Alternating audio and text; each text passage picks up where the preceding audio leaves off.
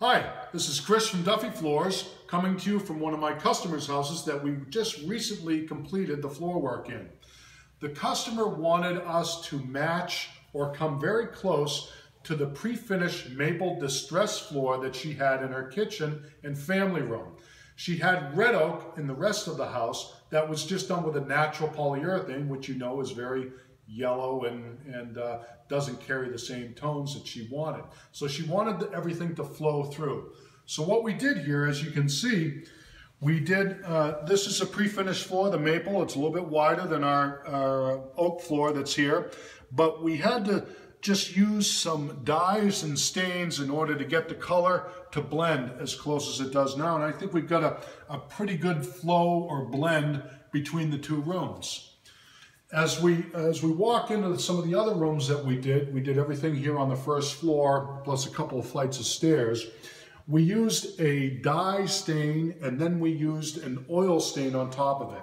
The oil stain that we used was an ebony color so that we could get the color that we wanted on top of the dye that we had, because we use a dye for the base tones and then we add to them with the oil stains to bring the richness and beauty out of the wood. Here in her foyer, we had another challenge. She has a border in the foyer that she just did not like. It was American cherry and walnut against the red oak. And it really showed different woods and all of that, and she wasn't happy with the colors and tones. So I told her with our process of dyes and stains that it would sort of blend that all together. And it did exactly that. The American cherry is just a little bit darker, the maple is a little bit lighter, but it all flows together nicely with the red oak that we had.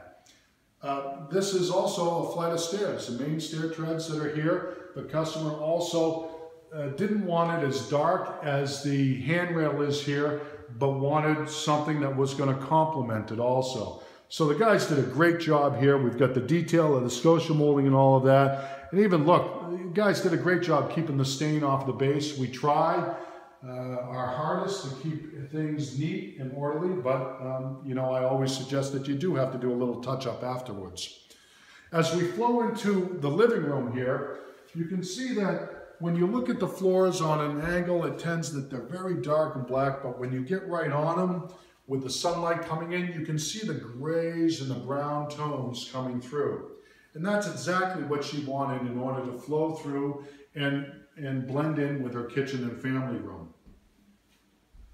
So this is Chris from Duffy Floors, and we have another satisfied customer here. If you need staining work done on your house, on your floors, if they're looking old and tired, please give us a call. This is Chris from Duffy Floors. I'll see you next time.